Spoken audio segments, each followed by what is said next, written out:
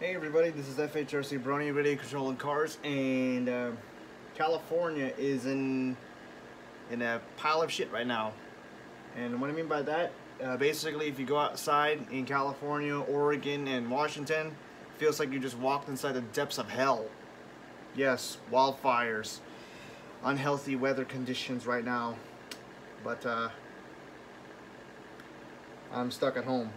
But at least I'm going to be doing something productive while I wait for the skies to clear up. And as you can see over here, what is this, you might ask? Well, this is a Traxxas Nitro Rustler that my uncle gave to me.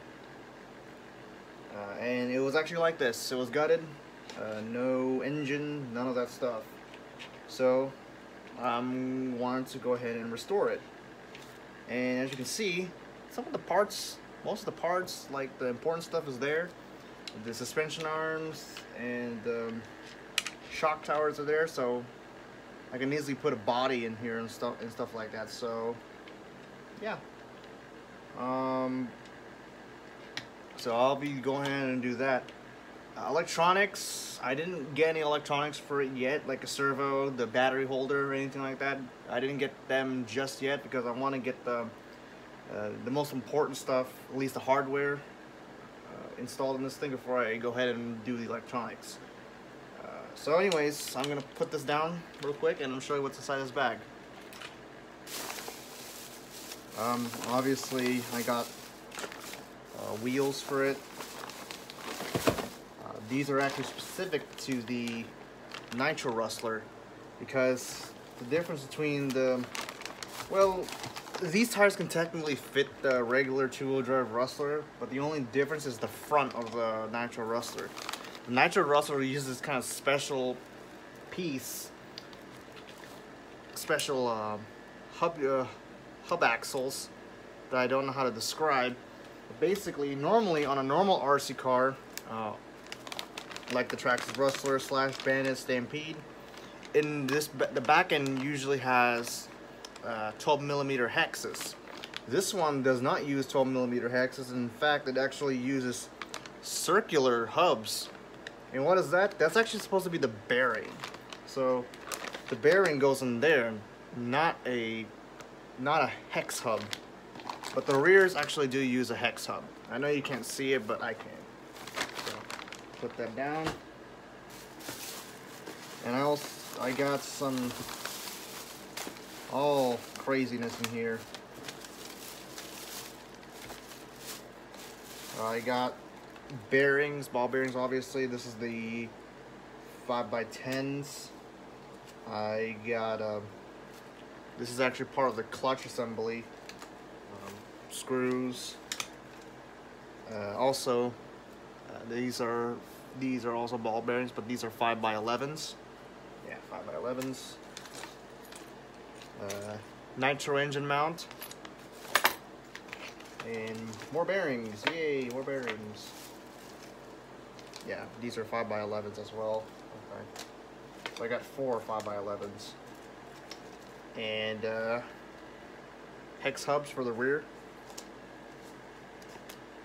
and what do you call it? Hub carriers, clutch shoes, and a clutch bell. Now unfortunately I don't have the flywheel because my local hobby shop, I went there yesterday and they didn't have the flywheel. They said a new one will come in later next week. So somewhere around Wednesday or Thursday they will have it. So I won't be able to rebuild it yet until I get that flywheel, so I can get that in, so I can get the engine in. And speaking of the engine, there, this is the engine that's going to be running on this thing. Let me go ahead and put this on the side real quick.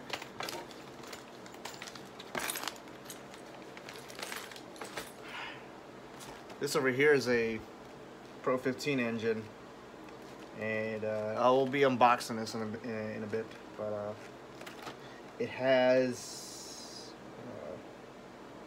aluminum piston with oil groove, foam air filter. a large bore, high flow carburetor, ball bearings, connecting rod, high strength connecting rod. Has a lawnmower starter. Yeah, you know lawnmowers that you pull it and it will start. And then all those cool stuff. But yeah, this is the Pro 15 engine. This is the engine that you find mainly on the Traxxas Nitro Sport. Why Pro 15? Because this is the cheapest one in stock at my local hobby shop. I mean, I can't say no to $100. That's cheap actually for a nitro engine. Normally, these kind of motors are usually over 150, 200, so I got a pretty good deal out of it. So yes, well, I mean, add tax. It's California sales tax here. You know, it's still cheaper than you think it is. But yeah.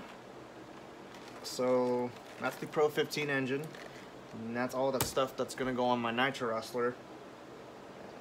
Like I said, I don't have the flywheel yet. My local hobby shop will get a new shipment in by next week, so can't wait for that. So once that new flywheel comes in, I'm gonna go ahead and do the photo compilation and do the build process. So I'm gonna be unboxing this in a separate video, so keep on the lookout on that.